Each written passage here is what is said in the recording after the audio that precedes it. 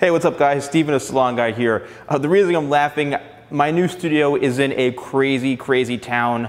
It's like a hardcore downtown, a college area. It's part like ghetto, part upscale. But I just heard some dude on a megaphone screaming, like out of nowhere, so totally random. But today's video is going to be hopefully helpful to you guys because I get a lot of questions on what do I tell my barber, what do I tell my stylist. I need to know some terms that I can use when I'm going in for my haircut appointment. So today I'm going to break down how you can make your haircut experience a lot more enjoyable and also more accurate. So one of the biggest questions I get is, what do I ask my barber? What do I tell my hairstylist? Well, you guys all have something that can be really helpful and you don't even realize it. It's right at your fingertips. It's a cell phone, all right? So here I've got a picture of Lucky Blue Smith, and what you need to do is find out that specific cut you want, that look that you want, and bring in the photograph. If there's a haircut video that I've done, take a screenshot of that video or of that specific look you want and just simply bring it in and say, this is what I'm looking for. I can't do anything. I can't really be there to cut it. I can't guarantee how it's going to come out, if it's going to look like the picture or not. Who knows? But at least you give them some direction and you show them what you want. Now it's up to them to execute it. So find on Google or GettyImages.com and just look for photos, bring it in and say, this is the kind of look that I want. So another question I get is, what are some of the terms that I need to use when going in for my haircut? So for example, if your hair is really thick, you need to have some of the weight removed. So simply you say, I need my hair thinned out, I need some weight removed. Now, not necessarily your whole head, just in the areas that are really heavy and really thick. I know it's kind of a cliche, a bald guy talking about thick hair, but I know hair. I've been in this business for 22 years. So if your hair is really thick, just say, I need my hair thinned out, and show them the areas. It gets really heavy here, it gets really heavy here. Just kind of verbalize with them where exactly it is, because they can thin out your whole head, and all of a sudden your hair is way too thin and they've overdone it. So just kind of really visualize where the problem area is. A lot of you guys say, hey, if I bring in a video and show it to my stylist, especially one of your videos, are they gonna get mad? Well, you know, if somebody brought in a video and showed me as a professional stylist, I would say like, well, let me know what you want and I can figure it out, I can sort it out because of my experience.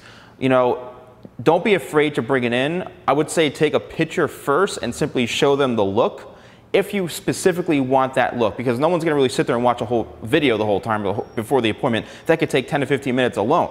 So even if there's like a screenshot you can take of the video and show them, say, this is what I want, that's a good option to do. When it comes to some women's haircuts, you want to use words like layering, you want good movement, you want it all to blend in nicely. A lot of times when you have a fringe or bangs, sometimes you ladies, you can have it connected, which means it goes down and blends in completely. So usually a longer sweeping fringe that comes across, it's a connected bang, which means it goes all the way and blends into your length.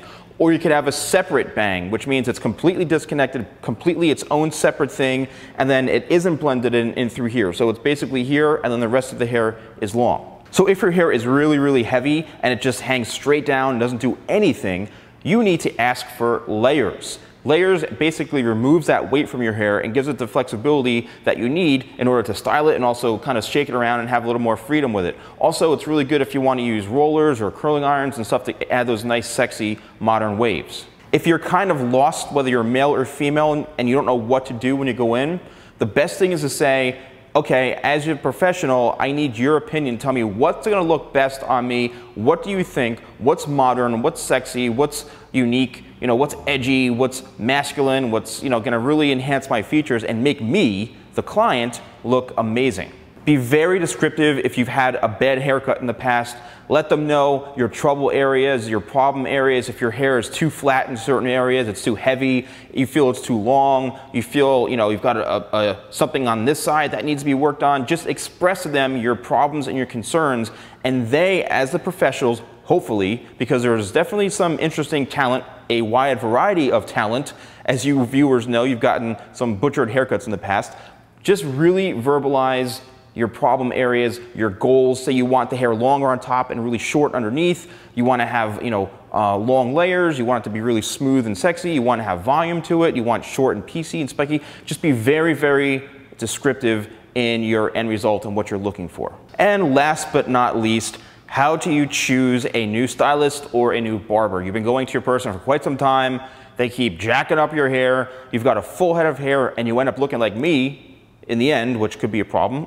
Maybe it's time to leave and move on to a new person. The best thing to do is go onto the internet, whether it's Google, look up the hair salon website, search for hair salons in your town, and then research the reviews on either the individual stylists, the barbers, the salon itself, and give them a call saying, do you have any talent or any stylist that actually can do really modern looks? Tell them you don't want someone who really does mostly, say, an older clientele. You want someone who really specializes in what you're looking for. You can't just call up and say, yeah, I want to make an appointment. Because some of these receptionists have no idea what they're talking about. They're on another planet sometimes, and they'll book you with someone who might not be necessarily a good match for you. So it's up to you to say, hey, this is what I'm looking for. I'm looking for a stylist like this. I'm looking for a stylist who specializes in short hair, long hair, modern looks, modern trends, and say, I don't want you to give me somebody who happens to be free.